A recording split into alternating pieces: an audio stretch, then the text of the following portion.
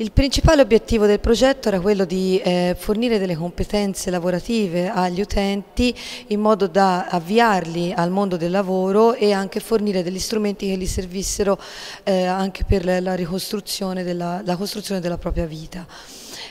Dunque il progetto ha avuto anche la finalità di standardizzare le pratiche che riguardano gli inserimenti lavorativi e quindi di creare delle modalità comuni all'interno del settore dei servizi per le dipendenze e standardizzate, nonché volendo anche trasferibili.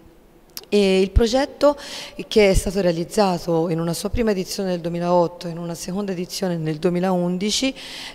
ha ottenuto ottimi risultati. Infatti il 60% degli utenti ha portato in fondo il proprio percorso di intervento lavorativo, oltre la metà non hanno avuto ricaduta nella tossicodipendenza. Inoltre per un buon 80% di queste persone si è avuto comunque sia un esito positivo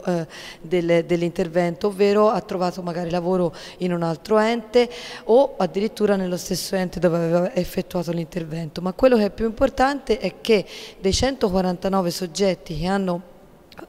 hanno beneficiato di questa misura, ben 30 hanno stipulato un contratto di lavoro, per la maggior parte contratti a tempo determinato, ma direi che vista l'attuale congiuntura economica si può dire che questo sia un ottimo risultato e che comunque sia gli inserimenti lavorativi sono anche un ottimo strumento in un'ottica anche di politiche di welfare.